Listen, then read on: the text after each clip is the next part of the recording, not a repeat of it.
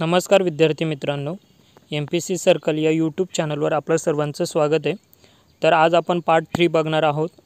11th स्टँडर्डचं जे book आहे इकॉनॉमिक्सचं अर्थशास्त्राचं, तर त्याचं थर्ड पार्ट बघणार आहोत। यापूर्वी आपण पार्ट 1 आणि पार्ट 2 कंप्लीट केलेला आहे आणि पार्ट 2 मध्ये आज आपण चॅप्टर नंबर 4, 5 आणि 6 म्हणजे महाराष्ट्राची अर्थव्यवस्था, भारतातील ग्रामीण विकास आणि भारतातील लोकसंख्या हे 3 चॅप्टर पार्ट 3 मध्ये आज आपण डिस्कस करणार आहोत।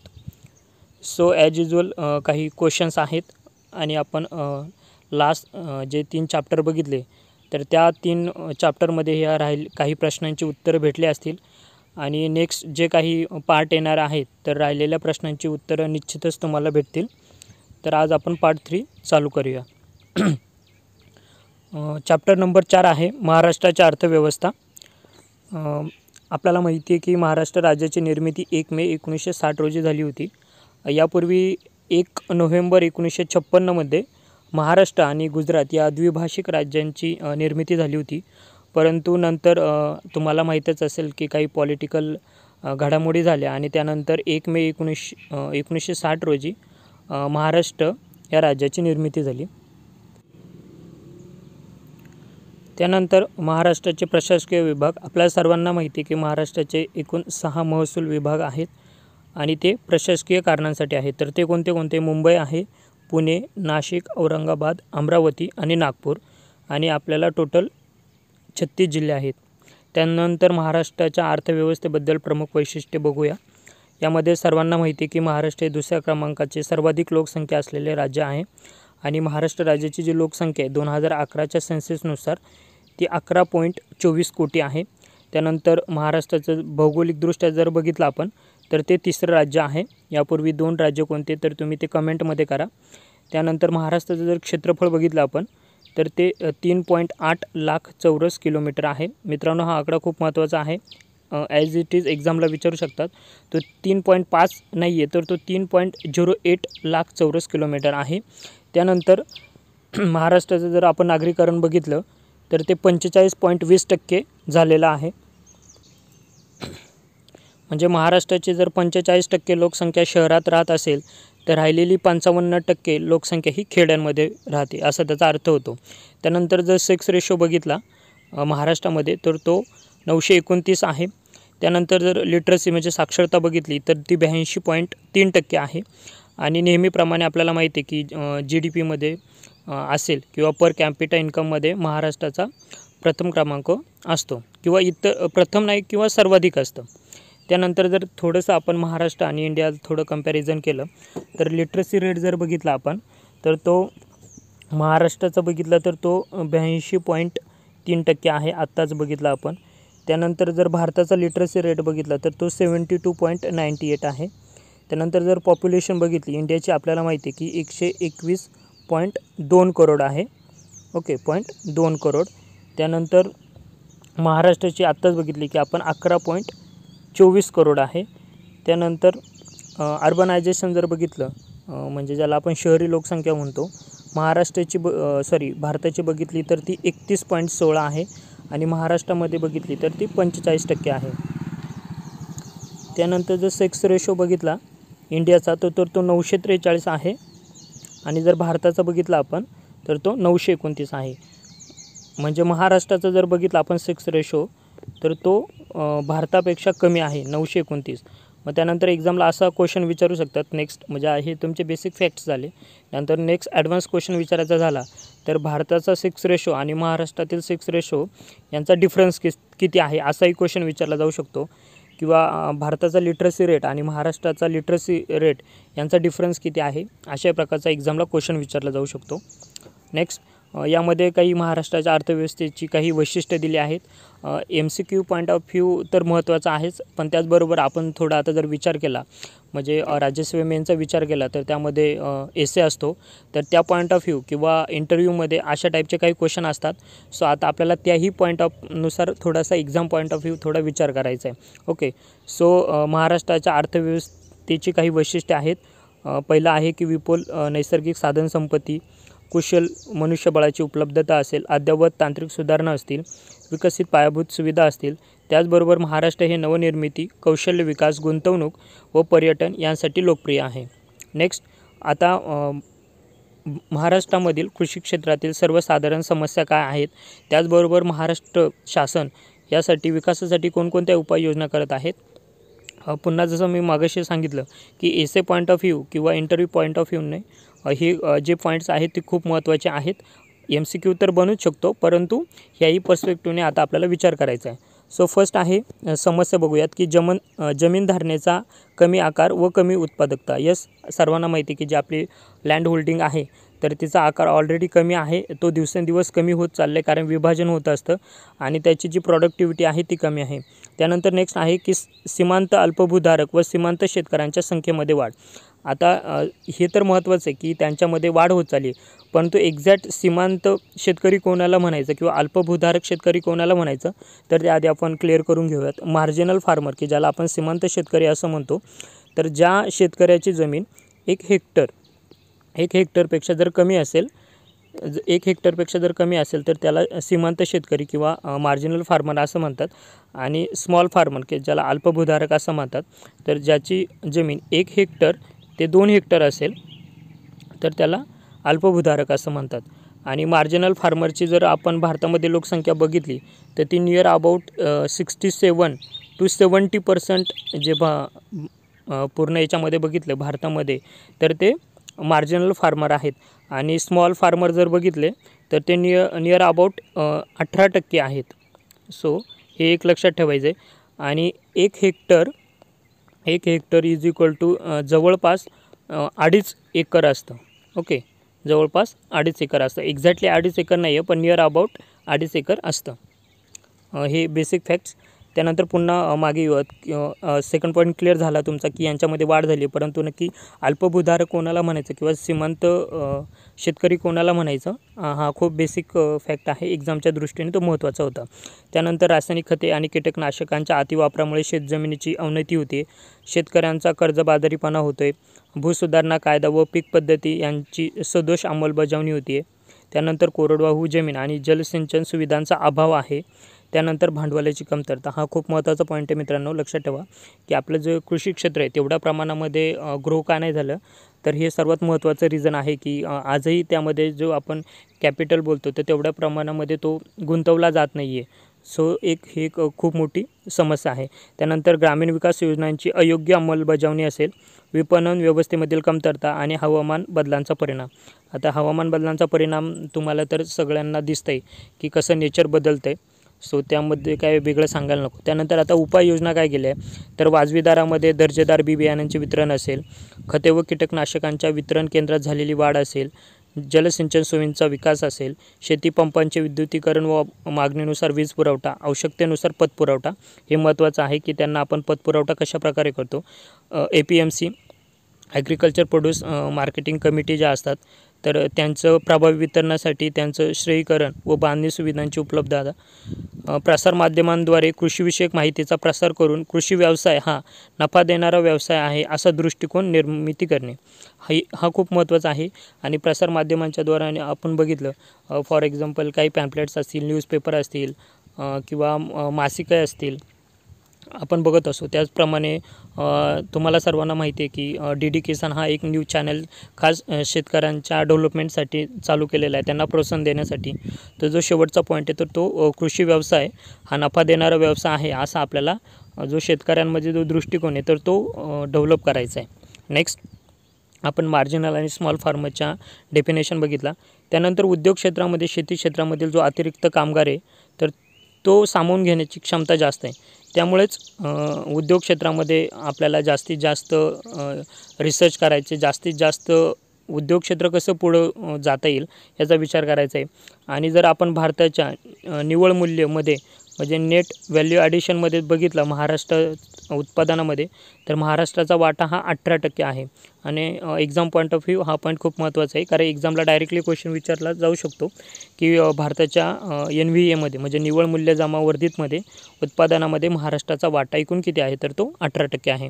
त्यानंतर पायाभूत संरचना आपल्याला माहिती आहे तर सामाजिक आर्थिक विकासाची गुरुकिल्ली कशाला म्हटलं जातं, तर ज्या सशक्त पायाभूत सुविधा असतात आपल्या, तर त्यांना आर्थिक विकासाची गुरुकिल्ली म्हटलं जातं. तर का म्हटलं जातं, जर तुमच्या राज्यामध्ये चांगल्या जर पायाभूत सुविधा असतील, तर जे गुंतवणूकदार असतील तर ते तुमच्या इतर राज्यांच्या तुलनेमध्ये तुमच्या राज्यामध्ये जास्त आकर्षित होतील आणि त्यामुळे एक कॉम्पिटिशनचं वातावरण निर्माण होईल आणि त्याचा फायदा तुमच्या राज्याला होईल, की ज्याच्यामुळे वेगवान व शाश्वत जी वृद्धी आहे तर ती चांगल्या प्रकारे वाढेल. सो इथे काही वर्गीकरण दिलेलं आहे की आर्थिक पायाभूत सुविधा कोणत्या आणि सामाजिक पायाभूत सुविधा कोणत्या. हे वर्गीकरण खूप महत्त्वाचं आहे, कारण एक्झामवरती यामध्ये क्वेश्चन पडलेलं आहे. आर्थिक पायाभूत सुविधा बघितल्या आपण, की ज्यामध्ये थोडा इकॉनॉमिकल पॉईंट ऑफ व्ह्यू असणार आहे. फॉर एक्झाम्पल ऊर्जा असेल, वाहतूक असेल, संदेशवहन असेल, त्याचबरोबर आपण यामध्ये बँकसुद्धा ॲड करू शकतो. सामाजिकमध्ये बघितलं आपण तर त्यामध्ये आरोग्य असेल, शिक्षण असेल, म्हणजे मूलभूत गरजा, अन्न, वस्त्र, निवारा असेल, पाणी असेल, इत्यादी ज्या गोष्टी त्या सामाजिक पायाभूत सुविधांमध्ये जातील.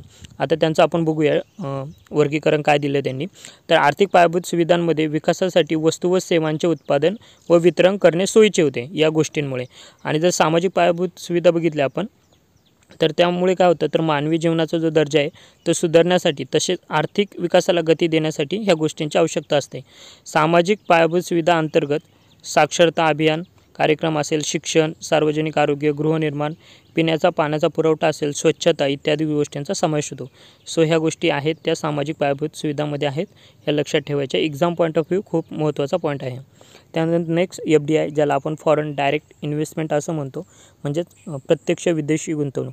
आणि FDIची सुरुवात आपल्याला माहिती की 1990च्या सुरुवातीस झाली होती, परंतु जेव्हा 1991चं नवीन आर्थिक धोरण आणलं आपण, त्याचबरोबर ज्याला आपण LPG म्हणतो, उदारीकरण, खाजगीकरण आणि जागतिकीकरण, तर त्यामुळे जो FDI आहे तर त्याचा मार्ग मोकळा झालेला आहे.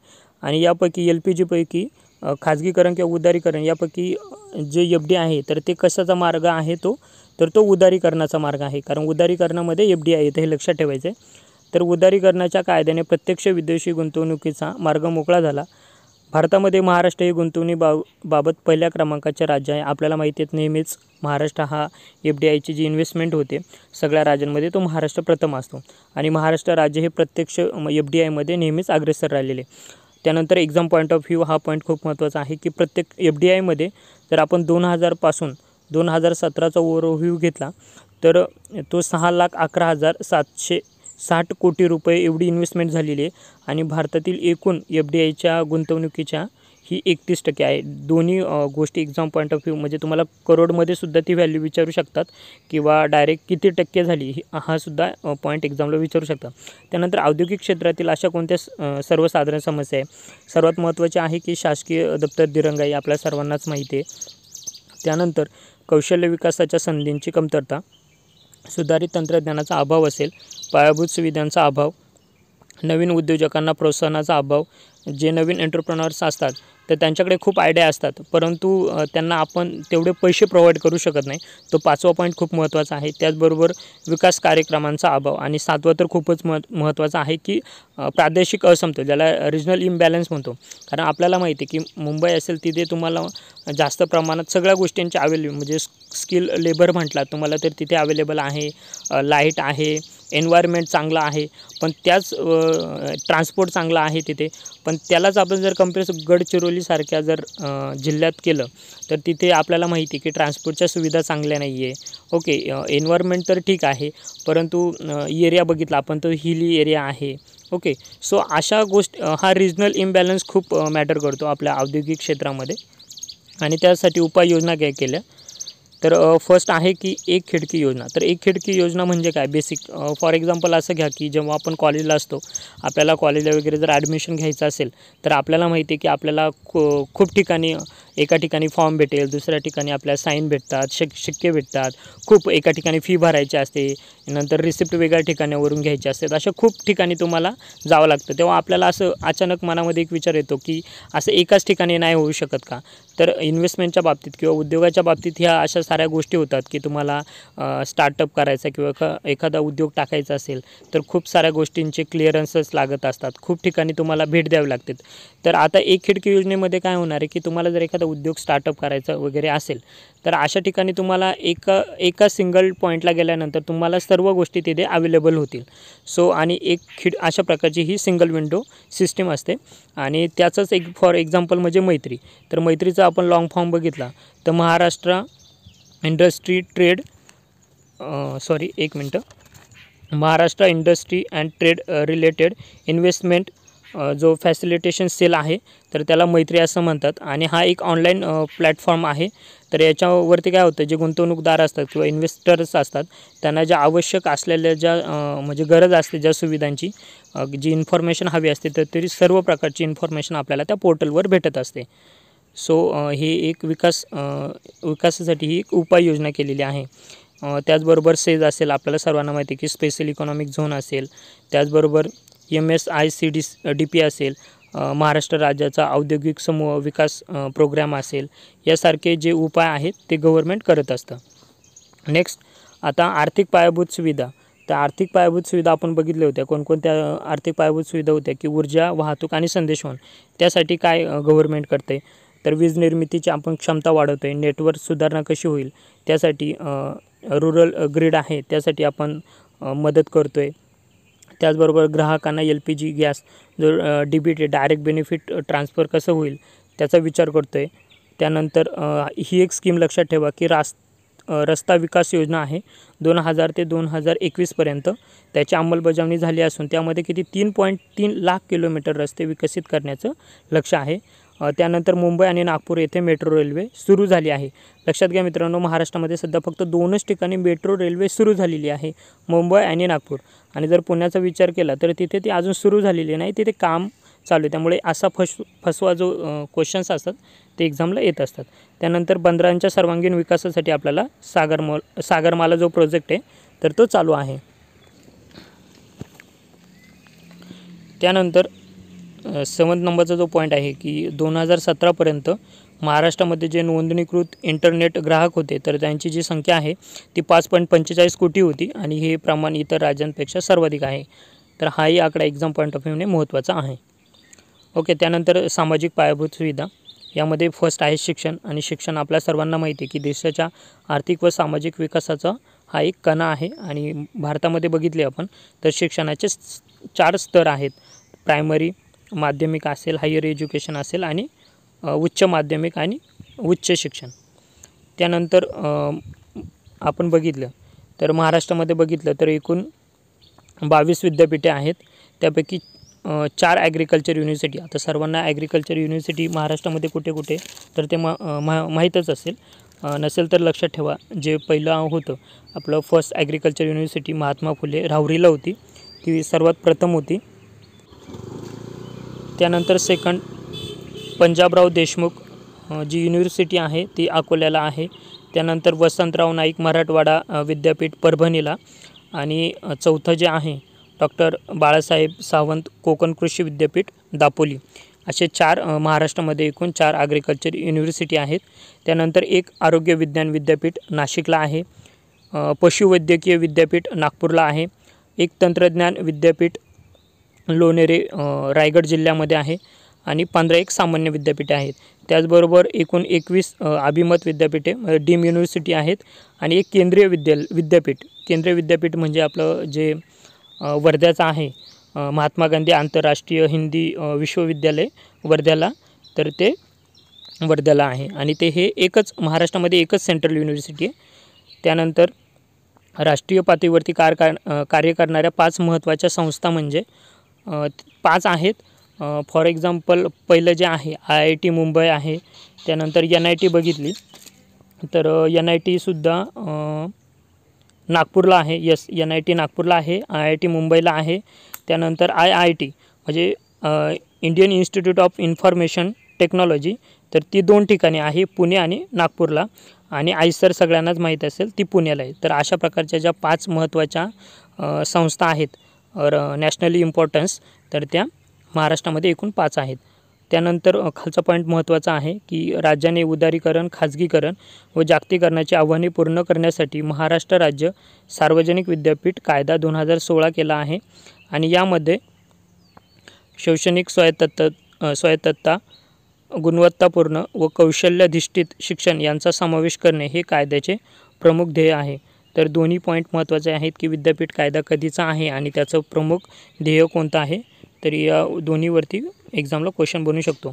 आणि हा जो पूर्ण पार्ट आहे तर तो राज्यसेवा मेनचा विचार केला तर HRDमध्ये म्हणजे GS पेपर 3चा विचार केला तर तो खूप महत्त्वाचा आहे. त्यानंतर आरोग्यसेवा. आपल्याला सर्वांना माहिती की आपला आरोग्यसेवा महाराष्ट्रामध्ये एकूण बघितले आपण तर 1814 प्रायमरी आरोग्य केंद्र आहेत आणि 360 सार्वजनिक आरोग्य केंद्र आहेत. त्यानंतर नॅशनल रूरल हेल्थ मिशन आणि नॅशनल अर्बन हेल्थ मिशन म्हणजे हेल्थ मिशनचे 2 टाईप आहेत. ग्रामीण असेल तर ते ग्रामीणसाठी आणि शहरी असेल तर शहरीसाठी. त्यानंतर महाराष्ट्रामध्ये आपण जर बघितलं तर आरोग्याच्या बाबतीमध्ये त्रिस्तरीय पायाभूत सुविधा आहेत. तर प्रायमरी स्टेजवर कोणते आहे किंवा प्रायमरी लेवलला तर प्राथमिक आरोग्य केंद्र ज्याला आपण PSC म्हणतो आणि सार्वजनिक आरोग्य केंद्र ज्याला आपण कम्युनिटी हेल्थ सेंटर म्हणतो तर ते दोन्ही प्रायमरी लेवलला येतात. त्यानंतर सेकंडरी लेवल आहे त्यावरती उपजिल्हा रुग्णालय व जिल्हा रुग्णालय यांचा समावेश होतो. आणि जे थर्ड लेअर आहे किंवा थर्ड लेवल आहे त्यावरती सुपर स्पेशालिटी जे आपले मेडिकल हॉस्पिटल्स असतात किंवा कॉलेजेस असतात तर अशा प्रकारचे मेडिकल कॉलेज आणि सुपर स्पेशालिटी जे हॉस्पिटल्स असतात तर ते टर्शरी लेवलला येतात. त्यानंतर महाराष्ट्राचं पर्यटन धोरण जे आहे ते 2016चं आहे आणि या धोरणामध्ये 2025पर्यंत महाराष्ट्राला अग्रगण्य पर्यटन स्थळ बनविणे हे टार्गेट आहे. आणि जे आपल्याला इन्व्हेस्टमेंट करायची आहे आकर्षक तर ती 30,000 कोटींपर्यंत करायची आहे. त्यानंतर पर्यटन उद्योगामध्ये 10 लाख अधिक रोजगारांची निर्मिती हे तिन्ही target exam point of view महत्त्वाचे आहेत ते एक्झामला विचारू शकतात. त्यानंतर MTDC म्हणजे ज्याला आपण महाराष्ट्र टुरिझम डेव्हलपमेंट कॉर्पोरेशन असं बोलतो तर ती या सर्वांची एक नोडल एजन्सी आहे. आणि MTDC थ्रू महाभ्रमण ही योजना कार्यान्वित केली आहे. तर महाभ्रमण काय आहे तर या अंतर्गत कृषी पर्यटन असेल, ग्रामीण पर्यटन, अन्न पर्यटन, वनविहार असेल, आदिवासी पर्यटन असेल तर ह्या ज्या काही गोष्टी आहेत त्या सर्व एका योजनेअंतर्गत राबवल्या जातात आणि ती म्हणजे महाभ्रमण. तर डायरेक्टली MCQ पडू शकतो की कोणती योजना तर तिथे वेगवेगळ्या प्रकारचे नावं दिले जातील. तर महाभ्रमण ही योजना लक्षात ठेवा आणि ती कोणाची आहे तर MTDCची. नेक्स्ट महाराष्ट्राची जी सहकार चळवळ त्याबद्दल आपल्याला सर्वांना माहिती की सहकारमध्ये महाराष्ट्राचे जे योगदान आहे ते देशाला दिलेले एक देणगीच आहे असं म्हणूया. कारण सहकाराचा जो उदय झाला होता तो महाराष्ट्रामध्ये झाला होता. आपल्याला सर्वांना माहिती आहे की प्रथम सहकार साखर कारखाना तो अहमदनगर जिल्ह्यामध्ये काढला होता. त्यानंतर सहकार चळवळबद्दल तर हे एक लक्षात ठेवा की जी सहकार चळवळ आहे ती मुख्यतः कृषी क्षेत्रातील पतपुरवठ्यापर्यंतच मर्यादित होती सुरुवातीला, परंतु नंतर ती इतर क्षेत्रातही तिचा विस्तार झालेला आहे. कारण आपल्याला फक्त एवढंच माहीत असतं की सहकारी साखर कारखाने आणि फार तर फार सहकारी दूध उत्पादक ज्या संस्था असतात, परंतु त्याचा आता जर विस्तार बघितला तर तो कृषी प्रक्रिया, कृषी विपणन, गृहनिर्माण सहकारी संस्था, ग्राहक भंडारे, त्याचबरोबर कापड उद्योग, साखर कारखाने, मत्स्य व्यवसाय इत्यादी सर्व क्षेत्रांमध्ये आता सहकार क्षेत्राचा विस्तार झालेला आहे. आणि 31 मार्च 2017पर्यंतचं जर बघितलं आपण तर 1.95 लाख इतक्या सहकारी संस्था आहेत आणि त्यांचे 5.25 लाख एवढे सभासद आहेत. एक्झाम पॉईंट ऑफ व्ह्यूने हे सुद्धा महत्त्वाचं आहे. आणि राज्यसेवा मेन्समध्ये GS4मध्ये इकॉनॉमिक्समध्ये सहकार या चॅप्टरवरती साधारणतः 5-6 क्वेश्चन पडतात. तर अशा टाईपचा क्वेश्चन त्यामध्ये पडू शकतो. आणि प्रीला तेवढ्या प्रमाणात सहकारवरती अजून एवढे क्वेश्चन विचारले नाही आहे, परंतु पडूच शकत नाही असं आपण बोलू शकत नाही. त्यानंतर 5वा चॅप्टर आहे की भारतातील ग्रामीण विकास. आपल्याला सर्वांना माहिती आहे की भारतीय अर्थव्यवस्था ही प्रामुख्याने ग्रामीण अर्थव्यवस्था आहे आणि देशाची आपल्याला जर आर्थिक वृद्धी वाढवायची असेल तर आपल्याला ग्रामीण विकास हा करावाच लागेल. आणि भारत हा खेड्यांचा देश आहे. त्यानंतर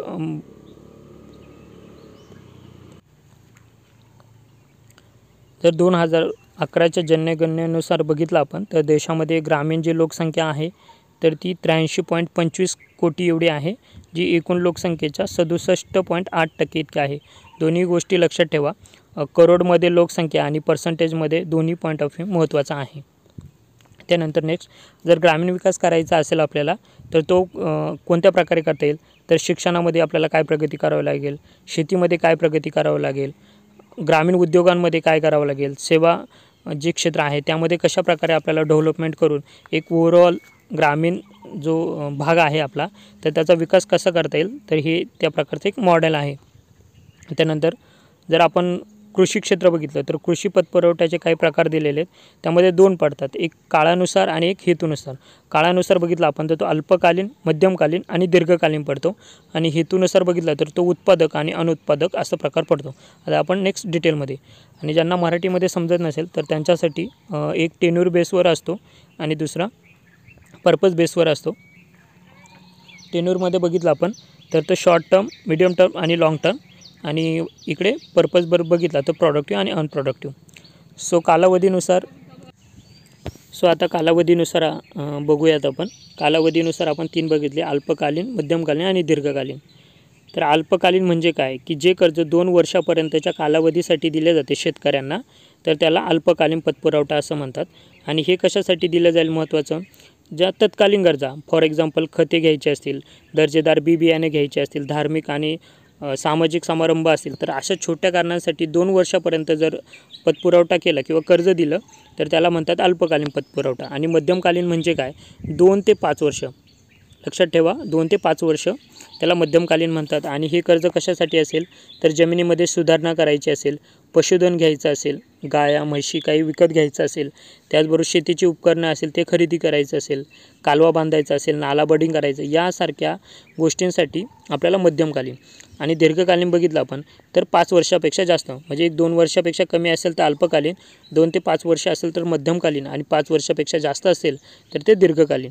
यामध्ये ट्रॅक्टर खरेदी करणे, जमिनीवरील कायमस्वरूपी सुधारणा. इथे लक्षात घ्या मित्रांनो की जर जमिनीमध्ये सुधारणा करायची असेल तर मध्यमकालीन, पण जमिनीमध्ये कायमस्वरूपी हा शब्द महत्त्व आहे. परमनंट तुम्हाला जर सुधारणा करायची असेल तर ते दीर्घकालीन पतपुरवठामध्ये येतं, कारण या टाईपचा क्वेश्चन एक्झाममध्ये विचारलेला आहे. सो नेक्स्ट, आता हेतू, तुमचं इंटेन्शन काय आहे त्यानुसार. तर हेतूनुसार जो पतपुरवठा केला जातो तो 2 प्रकारे असतो, एक उत्पादक आणि अनुत्पादक. उत्पादक म्हणजे काय, तर उत्पादक कर्ज हे शेतीतील उत्पादनाशी संबंधित असून आर्थिकदृष्ट्या न्याय्य असतात. म्हणजे फॉर एक्झाम्पल तुम्हाला ट्रॅक्टर घ्यायचा आहे, जमीन बियाणे इत्यादी खरेदीसाठी हे उत्पादकमध्ये येईल. अनुत्पादक म्हणजे काय, त्यामध्ये तुम्हाला काही नवीन प्रोडक्ट लाभ होणार नाही आहे, म्हणजे असे वैयक्तिक उपभोगासाठी असेल आणि त्याचा उत्पादक उपक्रमाशी काही संबंध नसतो. लग्न कार्यासाठी, धार्मिक सण समारंभ असतात, अशा कार्यांसाठी सुद्धा काही वेळेस कर्ज घेतलं जातो, तर त्याला अनुत्पादक असं म्हणतात. त्यानंतर आपण कर्ज घेण्याचे मार्ग. आता आपण कर्ज कशासाठी किंवा कर्ज टाईप बघितले. आता ते कर्ज कोणाकडून घेतो यावरून त्याचे टाईप पडतात. एक आहे बिगर संस्थात्मक आणि दुसरा आहे संस्थात्मक, म्हणजे ज्याला आपण नॉन इन्स्टिट्यूशनल किंवा इन्स्टिट्यूशनल बोलतो त्या प्रकारे. आता बिगर संस्थात्मक कोणाकडून घेणार आपण, तर भारतामध्ये बघितलं आपण तर जवळजवळ 40% जे पतपुरवठा होता हा बिगर संस्थात्मक आहे.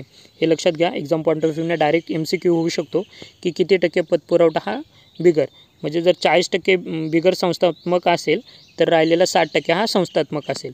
आणि बिगर संस्थात्मक महत्त्वाचं काय अजून यात बॅकड्रॉप काय असतं, तर याचा व्याजदर खूप जास्त असतो. असं असूनसुद्धा का जे लोक आहे ते बिगर संस्थात्मक घेतात, कारण सर्वांना माहीत असेल की बँकच्या ज्या प्रोसेस असतात तर त्या खूप मोठ्या प्रमाणामध्ये असतात आणि ते लवकरात लवकर पास होत नाही लोन. सो जे शेतकरी असतात तर त्यांना लवकरात लवकर कर्ज घेण्यासाठी ते सावकार किंवा इतर मार्गाने ते बिगर संस्थात्मक कर्ज घेत असतात. त्यानंतर सावकार दिले, बिगर संस्थात्मक मार्ग दिलेले त्यांनी. सावकार असेल तर ग्रामीण भागामध्ये सर्वांना माहिती आहे की सावकार हा सर्वसामान्य व्यवसाय करतो आणि सावकार हा भरपूर व्याजदराने कर्ज देत असतो आणि त्या बदल्यामध्ये तो शेतकऱ्यांची जी जमीन आहे ती तारण म्हणून ठेवत असतो. त्यानंतर वैयक्तिक मार्ग बघितले तर व्यापारी असतील, जमीनदार असतील, आडती इत्यादींकडून सुद्धा शेतकरी ते कर्ज घेत असतात. त्याचबरोबर नातेवाईक, मित्रमंडळी इत्यादींकडून जे कर्ज घेतले तर त्या सर्वांचा जो समावेश आहे तो बिगर संस्थात्मक. मग संस्थात्मक म्हणजे कोणते, तर बँक रिलेटेड. आणि यांचं मुख्य जे ध्येय आहे संस्थात्मक यांचं काय आहे, तर शेतीतील उत्पादन व उत्पादन क्षमता वाढवणे हे प्रमुख त्यांचं धोरण असतं. त्याचबरोबर आधुनिक तंत्रज्ञान व आधुनिक शेती पद्धती हा या धोरणाचा प्रमुख भाग असतो. त्यानंतर नाबार्डचा विचार केला तर सर्वप्रथम नाबार्डचा लॉंग फॉर्म काय आहे, तर नाबार्ड म्हणजे national bank for agriculture and rural development. नाबार्डचा long form पुन्हा नीट ऐका, national bank for agriculture and rural development. आणि ही जी नाबार्ड आहे तर ती कृषी व ग्रामीण विकासाला वित्त पुरवठा करणारी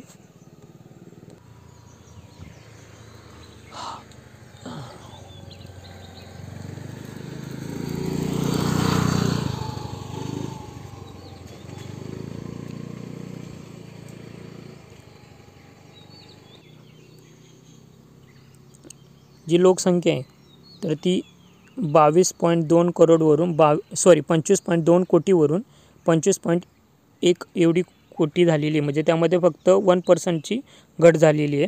त्यानंतर ही निगेटिव्ह ग्रोथ रेट होती आणि याचं प्रमुख कारण काय होतं तर ते म्हणजे काही साथीचे रोग आले होते. एक म्हणजे कॉलरा, फ्लू, प्लेग, मलेरिया इत्यादी रोग आले होते, तर त्यामुळे ही जी घट आहे ती झाली होती. त्यानंतर महाविभाजन वर्ष तुम्हाला म्हटलं की 1911 ते 1921 या कालावधीमध्ये लोकसंख्या वाढीचा दर निगेटिव्ह होता आणि तो किती होता 0.03 मायनस निगेटिव्ह होता. ओके.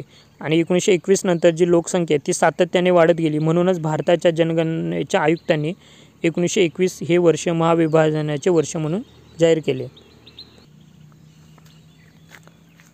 सो इथे हे रिझन आहे की 1921 हे महाविभाजनाचे वर्ष म्हणून का जाहीर केले. त्यानंतर जो थर्ड टप्पा आहे की सकारात्मक म्हणजे आपला थोडा पॉझिटिव्ह बोलतो. पॉझिटिव्ह वृद्धी दर कुठे होता 1931 ते 1941 तर हा जो दर होता तो 1.1 ते 1.3% इतका होता. त्यानंतर लोकसंख्येमध्ये सुधारित वाढ कधी झालेली आहे ती 1951च्या पुढे. 1951 ते 1971 या कालावधी जर बघितला आपण तर ती 36 करोडवरून 54.8 करोड इतकी वाढली लोकसंख्या. आणि स्वातंत्र्यानंतर लोकसंख्येमध्ये प्रचंड प्रमाणात वाढ झालेली दिसते. त्यानंतर लोकसंख्येचा विस्फोट. आता लोकसंख्येचा विस्फोट म्हणजे काय हे तर बघितलं तर तो कधीच आहे तर 1971-2001 एक्झामला क्वेश्चन विचारला जाऊ शकतो की लोकसंख्येचा विस्फोट यामध्ये कोणत्या दशकांचा समावेश होतो. तर 2001 ते 2011 नाही आहे मित्रांनो, लक्षात ठेवा. तर ते 1971 ते 2001 आहे. आणि या कालावधीमध्ये भारताचा जो लोकसंख्येचा विस्फोट अनुभवला आहे कारण या 3 दशकामध्ये लोकसंख्येच्या वाढीचा जो वार्षिक दर होता हा 2%हून अधिक होता. सो हा पॉईंट खूप महत्त्वाचा आहे. नेक्स्ट की आणि एकूण 6 टप्पे पडतात. लोकसंख्या वृद्धी दरामध्ये आता 2001 ते 2011 पुन्हा घट झालेली आहे. आणि जी घट आहे तर ती 1.9 वरून 1.4 इतकी झालेली आहे. यावरून सरासरी जे वार्षिक आपला वृद्धी दर आहे तो कमी होताना दिसतोय आपल्याला. म्हणजे एक्झाम पॉईंट ऑफ व्ह्यूने विचारला तर लोकसंख्येचे एकूण किती टप्पे पडतात तर ते 6 पडतात. आणि सर्वात जो आत्ता आहे लेटेस्ट 2001 ते 2011 म्हणजे जो संपला आहे आता तर तो आहे लोकसंख्या वाढी जो दर आहे वृद्धी दर त्यात घट झालेली. आणि नेक्स्ट जेव्हा येईल म्हणजे 2021 नंतर जे आपला डाटा येईल 2000 साधारणतः आता 22 उजाडेल त्यानंतर यामध्ये पुन्हा अपडेशन होईल. नेक्स्ट आता लोकसंख्या संक्रमणाचा सिद्धांत तो कोणी मांडलेला आहे तर A.J. कोल आणि हुफर यांनी लोकसंख्या वाढीचा सिद्धांत मांडलेला आहे. आणि तो कोणत्या पुस्तकामध्ये तर लोकसंख्या वाढ आणि निम्न उत्पादन देशातील आर्थिक विकास हे त्यांचं बुक आहे. तर त्यामध्ये त्यांनी लोकसंख्या संक्रमणाचा सिद्धांत मांडलेला आहे. त्यानंतर त्यांच्यानुसार की प्रत्येक देश हा लोकसंख्या संक्रमणाच्या 3 टप्प्यातून जातो. ते 3 टप्पे कोणते तर पहिला टप्पा आहे की लोकसंख्येतील वाढता दर, दुसरा आहे लोकसंख्येतील वाढता दर पहिला आहे घटता दर, दुसरा आहे वाढता दर आणि थर्ड आहे कमी व स्थिर लोकसंख्या. पहिला जो टप्पा आहे की लोकसंख्येतील घटता दर यामध्ये काय होते तर जो हा टप्पा होता यामध्ये औद्योगिक आणि प्राचीन टप्पा पूर्व औद्योगिक होता. म्हणजे इंडस्ट्रियलायझेशन खूप कमी होतं. यामध्ये जन्मदर आणि मृत्यूदर या दोघांचंही प्रमाण जास्त होतं. आणि अशा प्रकारचं तर ते सर्वच विकसनशील देशांमध्ये असा जो प्रथम टप्पा असतो तर तो घटता दराचा असतो. त्यानंतर सामाजिक आणि आर्थिक परिस्थिती यामुळे लोकसंख्येत कमी वृद्धी झाली. त्याचबरोबर जास्त प्रमाणामध्ये निरक्षरता असेल, अंधश्रद्धा असेल, दारिद्र्य, त्याचबरोबर वैद्यकीय सुविधांचा अभाव इत्यादींमुळे जर भारताचा विचार केला तर तो 1921 पूर्वी भारत हा पहिल्या टप्प्यामध्ये होता. त्यानंतर जर दुसरा टप्पा बघितला, यामध्ये थोडंसं इंडस्ट्रियलायझेशन झालेलं असेल, आर्थिक विकास थोडा वाढायला सुरुवात झाली असेल आणि या गोष्टींमुळे काय होते तर मृत्यूदर झपाट्याने कमी होतो. मात्र जर जन्मदर बघितला तर तो तेवढाच राहतो. त्यामुळे सेकंड टप्प्यामध्ये काय होतं तर लोकसंख्येचा वाढता दर. आणि थर्ड जर बघितला तर थर्डमध्ये काय होतं की औद्योगिकरण झालेलं असतं, शहरीकरण, शिक्षणाचा विस्तार झालेला असतो, राहणीमानातील बदल झालेला असतो. यामुळे आर्थिक विकासाबरोबरच जन्मदर आणि मृत्यूदरामध्ये घट झालेली असते. आणि जे सर्व विकसित देश आहेत तर ते आज या तिसऱ्या टप्प्यामध्ये आहेत. आता इथे लोकसंख्या संक्रमणाचा काही चार्ट दाखवलेला आहे आणि इकडे जन्मदर आणि मृत्यूदराचे 2 चार्ट दिलेले. तर आपण एक ग्राफ बघितला तर यामध्ये जो जन्मदर आहे तर तोही खाली जाताना दिसतोय आणि जो मृत्यूदर आहे तर तो पण खाली जाताना दिसतोय. आणि इकडे बघितला जन्मदर तर 2011 नुसार जन्मदर किती होता तर तो 20.97%. एक्झाम पॉईंट ऑफ व्ह्यू महत्त्वाचा आहे. म्हणजे जर आपण 2001शी कंपेअर केलं तर तो 28 होता आणि 20 म्हणजे 8% रिड्यूस झालेला आहे. त्याचबरोबर जर मृत्यूदर बघितला आपण तर मृत्यूदरसुद्धा 7.48% एवढा झालेला आहे. त्यामुळे ह्या टेबलवरून एक लॉजिकल क्वेश्चन बनू शकतो की मृत्यूदरामध्ये जास्त प्रमाणात घट दिसते की जन्मदरामध्ये. तर लॉजिकल इथे बघा मित्रांनो की जी घट आहे तर ती मृत्यूदरामध्ये कमी प्रमाणात दिसते. तर आपण लास्ट इथे बघितलं 3 दशकांचा विचार केला, 1991मध्ये 9.8 होतं, नंतर 9 झाली, नंतर 7.48 झाली. म्हणजे मृत्यूदरामध्ये कमी प्रमाणात घट होते, परंतु त्याचप्रमाणे जर जन्मदर बघितला तर तो खूप लवकर रिड्यूस होते. त्यामुळे सध्याचा विचार केला तर जन्मदरामध्ये जास्त प्रमाणामध्ये घट होती. त्यानंतर नेक्स्ट लोकसंख्येचा विस्फोट म्हणजे काय आपण बघितलं तर जेव्हा लोकसंख्येतील वाढ ही अर्थव्यवस्थेची वृद्धी व विकासापेक्षा जास्त वेगाने होते आणि त्याचबरोबर वाढता जन्मदर आणि घटता मृत्यूदर. त्यानंतर जन्मदराची कारणं काय आहेत म्हणजे जन्मदर वाढतो आहे तर फर्स्ट रिझन आहे की निरक्षरता. तर निरक्षरतामुळे काय होतं तर लोकांचे लग्न लवकर होतात. त्याचबरोबर जे अपत्य असतं यांच्या बाबतीमध्ये सुद्धा अत्यंत त्यांची जी मानसिकता असते तर ती ताठार असते. आणि मोस्टली जर विचार केला तर स्त्रियांच्या निरक्षरतेमुळे जन्मदरामध्ये वाढ झालेली आहे. त्यानंतर विवाहाची सार्वत्रिकता. आपण भारतामध्ये बघितलं तर आजही विवाह म्हणजे धार्मिक आणि एक सामाजिक कर्तव्य समजलं जातं. तर ती एक मानसिकता बदलायला हवी. विवाहाचं वय बघितलं आज आहे आपण तर ते स्त्रियांसाठी 21 वर्ष आहे आणि स्त्रियांसाठी 18 आणि पुरुषांसाठी 21 आहे. परंतु काही लास्ट आपण अहवाल बघितले तर ॲव्हरेज वय बघितलं आजही स्त्रियांचं तर ते 18 वर्षाच्या आतमध्ये येते. सो तो एक पॉईंट आहे.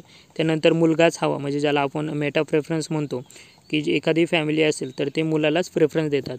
तर हा एक पॉईंट आहे. त्यानंतर संयुक्त कुटुंब पद्धतीमुळे सुद्धा संयुक्त कुटुंब पद्धती असल्यामुळे ती जबाबदारी कोणा एकावरती नसते. त्यामुळे सुद्धा अशा प्रमाणामध्ये जास्त जन्मदर होत असतो किंवा जास्त मुलं जन्माला येत असतात. त्यानंतर शेतीवरील अवलंबित्व. याचं रिझन कसं कोरिलेट करतात की काही म्हणजे लोक असतात की त्यांची अशी मानसिकता असते की जर आपल्याला जास्त मुलं असतील म्हणजे घरामध्ये काम करणारे जास्त असतील तर ते शेतामध्ये आपल्याला जास्त मदत करू शकतील कामासाठी. सो त्यामुळे ते जास्त त्यांची मुलं होत असतात. त्यानंतर आपण जर दारिद्र्याचा विचार केला तर गरीब ॲज युजल म्हणजे शेतकरी जसा विचार करत असतो तसंच की त्यांचं पण म्हणणं तेच असतं की जर आपल्याला जास्त मुलं असतील तर ते बाहेर जातील, जास्त प्रमाणामध्ये पैसा कमवून आणतील, परंतु अल्टिमेटली अगेन ते पुन्हा दारिद्र्यामध्ये ढकलले जातात.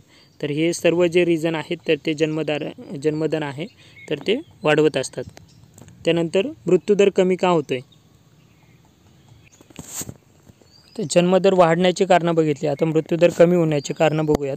तर लॉजिकल आहे फर्स्ट की वैद्यकीय व आरोग्य सुविधा आहेत तर त्यामध्ये दिवसेंदिवस सुधारणा होत आहे. फॉर एक्झाम्पल प्लेग असेल, पटकी, हिवताप असे भरपूर जे काही साथीचे रोग आहे त्यावरती नियंत्रण मिळालेलं आहे. त्यानंतर माता मृत्यूदरामध्ये घट झालेली आहे कारण आपण बघितलं असेल की प्रसूतीमध्ये आता त्यांना भरपूर अशा स्कीम आहेत तर त्यांना ते मदत केली जाते.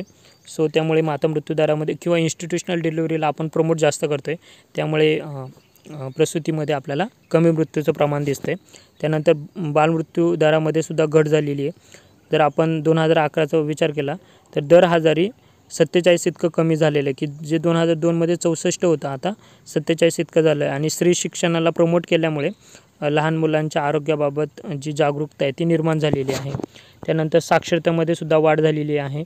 साक्षरता म्हणजे राहणीमानाचा दर्जा सुधारतो. त्यामुळे जर महिला जर शिकलेल्या असतील तर त्या मुलांचं चांगल्या प्रकारे बालसंगोपन करू शकतात. त्याचबरोबर ज्या अंधश्रद्धा आहेत तर त्या मोडीस काढतात. त्यामुळे सुद्धा त्यांचा जो मृत्यूदर आहे तो कमी होत असतो. त्याचबरोबर सकस आहार गव्हर्नमेंटच्या मदतीने आपण काही योजना राबवत असतो. For example mid day meal असेल, अशातून जे बालक आहेत तर त्यांचा मृत्यू कमी होत असतो.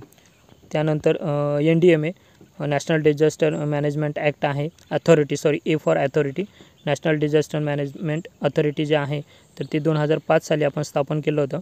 आणि जेव्हा काही आपत्त्या येतात म्हणजे भूकंप असेल, ज्वालामुखी असेल किंवा निसर्ग एखादं वादळ असेल, अशा सर्व प्रकारच्या जेव्हा काही आपत्ती येतात तर त्यावेळेस मदत कार्य जे असतात तर ते NDMAच्या माध्यमातून होत असतं. आणि त्यामुळे ते एक वित्तहानी कमी करत असतात आणि वित्तहानी कमी होते, त्यामुळेच मृत्यूदर कमी होत असतो. तर हे जे सर्व रिझन आहेत तर ते मृत्यूदर कमी होण्याची कारणं आहेत.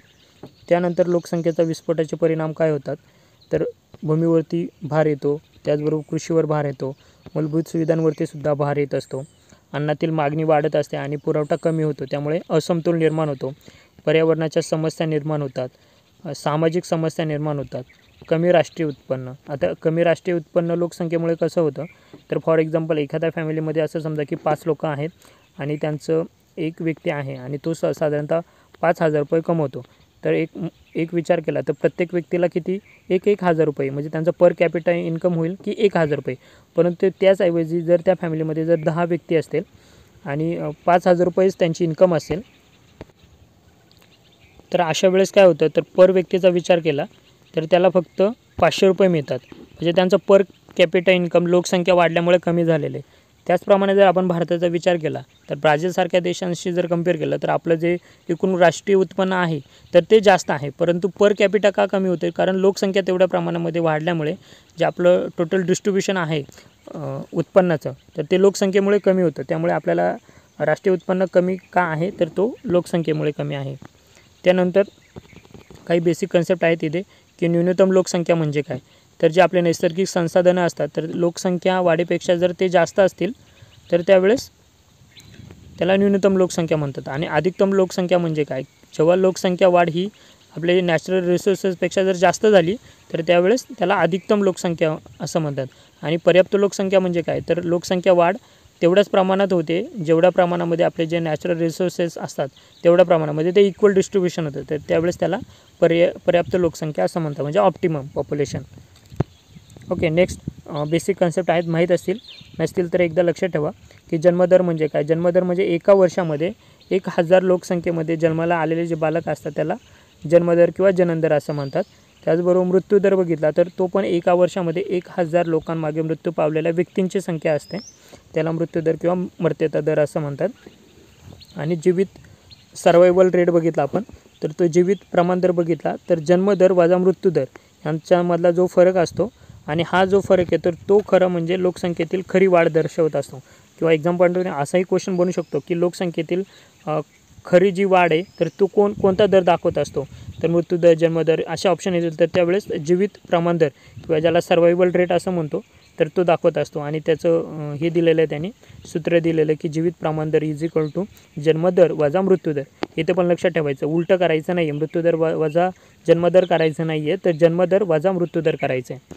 नेक्स्ट, लोकसंख्या विस्फोटावरती आता आपण कारणं बघितली, आता त्यावरती उपाय काय तर आपण 2 प्रकारे त्याचे मेजर करू शकतो. एक इकॉनॉमिकली काय उपाय करू शकतो आणि दुसरा आहे सामाजिक.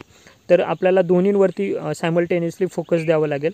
तर आपण आर्थिक बघितलं, आर्थिकमध्ये काय असतं तर आर्थिक उपायांमध्ये लोकांच्या ज्या एकूण राहणीमानाचा दर्जा आहे तर तो वाढवावा लागेल आपल्याला आणि लोकसंख्येतील वाढ आहे तर ती रोखावी लागेल. आणि जर आपण सामाजिक उपाय बघितले तर सामाजिक उपायामध्ये काय आहे तर सामाजिक आर्थिक समस्या असून निरक्षरता असेल, विश्वास असेल, रूढी परंपरा, महिलांना देण्यात येणारे निम्नस्थान असेल तर इत्यादी गोष्टींवरती आपल्याला काम करावं लागेल.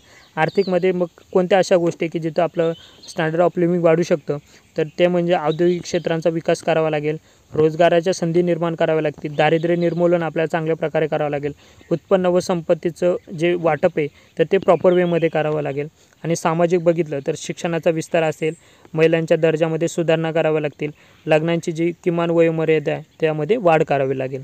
तर हे दोन्ही पॉईंट महत्त्वाचे आहेत. एक्झाममध्ये आर्थिक उपाय कोणते आणि सामाजिक उपाय कोणते असा एक्झामला क्वेश्चन विचारला जाऊ शकतो. नेक्स्ट यामध्ये 2 पॉईंट दिलेले आहेत. तर पहिला आहे की कुटुंब नियोजन कार्यक्रम आणि सेकंड आहे कुटुंब कल्याण कार्यक्रम. तर कुटुंब नियोजन कार्यक्रम हा कल्याण कार्यक्रम कसा झाला तर यामध्ये बघूयात की 1952मध्ये जन्मदर कमी करण्याच्या उद्देशाने 1952मध्ये हा कार्यक्रम सुरू करण्यात आला होता. आणि कुटुंब नियोजन म्हणजे काय तर नियोजित पालकत्व. आता इथे 2 पॉईंट लक्षात ठेवा की 1952ला कुटुंब नियोजन कार्यक्रम झाला होता. तर त्याचा उद्देश होता की जन्मदर कमी करणे, आणि कुटुंब नियोजन म्हणजे काय तर नियोजित पालकत्व. हा एक उपाय असून संतती नियमनाबाबत निर्णय घेऊन पालक होण्याची संधी घेता येते. लोकांमध्ये जागरूकतेचा अभाव असेल, धार्मिक गैरसमज आणि सरकारचे अस्थिर धोरण यामुळे कुटुंब नियोजन कार्यक्रम यशस्वी झाला नाही. पुन्हा अगेन क्वेश्चन होऊ शकतो इथे की जो कुटुंब नियोजन कार्यक्रम 1952मध्ये झाला होता, आणि सर्वात महत्त्वाचं म्हणजे इथे लक्षात ठेवा की भारत हा पहिला देश होता की ज्याने सर्वप्रथम कुटुंब नियोजन कार्यक्रम चालू केला होता. त्यामुळे परंतु तो अयशस्वी झाला. पण त्याचं रिझन दिलेलं आहे. ते एकच रिझन आहे, फक्त गव्हर्नमेंट नाही तर लोकंसुद्धा त्यामध्ये इन्व्हॉल्व होती अयशस्वी करण्यामध्ये.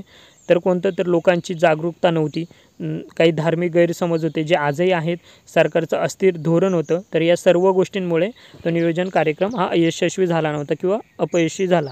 त्यानंतर सेकंड होता की कुटुंब कल्याण कार्यक्रम. तर 1979मध्ये नियोजन कार्यक्रमाचे नामांतर कुटुंब कल्याण कार्यक्रम असे करण्यात आले. म्हणजे जेव्हा जनता सरकार होतं 77मध्ये, तर त्या सरकारने 1979मध्ये कुटुंब कल्याण कार्यक्रम म्हणजे आधी प्लॅनिंग होतं नियोजन, आणि नियोजनावरून आता काय नाव चेंज झालं आहे तर कल्याण म्हणजे वेलफेअर. तर 1989मध्ये नियोजन कार्यक्रमाचे नाव चेंज झालं, आपण ते कल्याण केलं. आणि या कार्यक्रमाअंतर्गत कुटुंब नियोजनाच्या सेवा, त्यानंतर माता बालक आरोग्य आणि आहार सुविधा इत्यादींवरती भर देण्यात आला. हा पॉईंट होऊ शकतो यामध्ये कशावरती भर देण्यात आला किंवा कोणत्या सुविधा. तर हे 2 पॉईंट लक्षात ठेवा, नियोजन कधी होतं आणि कल्याण कार्यक्रम कधी होता. त्यानंतर लास्ट पॉईंट महत्त्वाचा आहे की राष्ट्रीय लोकसंख्या धोरण, राज्यसेवा जी प्री एक्झाम होते राज्यसेवेची प्री एक्झाममध्ये, तर यावरती 99% यावरती एक तरी क्वेश्चन असतो. सो हा पॉईंट खूप महत्त्वाचा आहे. राष्ट्रीय लोकसंख्या धोरण ते होतं 2000 साली, नॅशनल पॉप्युलेशन पॉलिसी. तर ती काय होती की लोकसंख्येच्या गुणवत्तेमध्ये वाढ करणे, लोकसंख्या नियंत्रित करणे या उद्देशाने 2000मध्ये राष्ट्रीय लोकसंख्या धोरण अंमलात आणले. उद्देश विचारू शकतात, तर लोकसंख्येच्या गुणवत्तेमध्ये वाढ करायची होती आणि लोकसंख्या नियंत्रित, 2 उद्देश होते. त्यानंतर यामध्ये काही वैशिष्ट्ये होती, तर ती वैशिष्ट्ये कोणती आहेत ती बघूया आपण. तर 14 वर्ष वयापर्यंत मोफत व सक्तीचे प्राथमिक शिक्षण उपलब्ध करून देणे, दर 1000 बालकांमागे जो मृत्यूदर आहे तर तो 30 इतका आणणे, प्रसूती दरम्यान 1,00,000 माता मृत्यूदरांमागे 100 इतका कमी करणे. लक्षात ठेवा, जर जो बालकांचा मृत्यूदर आहे तो हजारांमागे मोजला जातो, मात्र माता मृत्यूदर आहे तो 1,00,000 मोजला जातो. त्यानंतर 4th पॉईंट आहे की मुलांसाठी रोग प्रतिबंधक लसीकरणाचे सार्वत्रिकरण ज्याला आपण इम्युनायझेशन असं म्हणतो, तर ते करणे. त्यानंतर मुलींचे विवाहाचे जे वय आहे तर ते 18 वर्षापूर्वीचं नसावं आणि शक्यतो ते 20 वर्षानंतर विवाह केले जावेत, म्हणजे त्याला प्रमोट करायचं. आणि रोग प्रतिबंधक व नियंत्रण करणे. 2045पर्यंत लोकसंख्या वाढीचा दर स्थिर ठेवणे. हा खूप महत्त्वाचा पॉईंट आहे. इथे 2 टाईपने क्वेश्चन विचारला जाऊ शकतो की राष्ट्रीय लोकसंख्या धोरण 2000नुसार कोणत्या सालापर्यंत लोकसंख्या वाढीचा दर स्थिर ठेवायचा होता, तर 2045पर्यंत. किंवा उलटा क्वेश्चन विचारला जाऊ शकतो की कोणत्या पॉलिसीनुसार 2045पर्यंत लोकसंख्या जो वाढीचा दर आहे तो स्थिर ठेवायचा होता, तर ती नॅशनल पॉलिसी आहे 2000ची. तर अशाही वेगवेगळ्या पद्धतीने क्वेश्चन विचारला जाऊ शकतो. आणि इथे मुलींच्या बाबतीत विवाहाचं जे वय ते शक्यतो 18 वर्षापूर्वीचं नसावं, मात्र त्याला आपल्याला प्रमोट कधी करायचं आहे ते 20 वर्षानंतर कसे विवाह होतील यासाठी आपल्याला प्रमोट करायचं आहे. आणि अजून एक पॉईंट की जे प्रसूती दरम्यान जो माता मृत्यूदर आपण काउंट करतो तर तो 1,000 मागे नाही काउंट केला जात, तर तो 1,00,000 माता मृत्यूदरच्या मागे काउंट केला जातो. आणि इथे बालमृत्यूदर 30 पाहिजे होता आपल्याला, आणि त्यानंतर माता मृत्यूदर आपला 100 इतका कमी ठेवायचा होता. तर हे पॉईंट आहेत. सो अशा प्रकारे आपण जो थर्ड आहे पार्ट तो कंप्लीट केलेला आहे. यापूर्वी आपण पार्ट 1 आणि पार्ट 2 कंप्लीट केलेले आहेत. सो तुम्हाला शुअरली याचा निश्चितच फायदा झालेला असेल exam point of view. So finally सब लढेंगे, सब पढेंगे, सब जीतेंगे. All the best. थँक्यू मित्रांनो.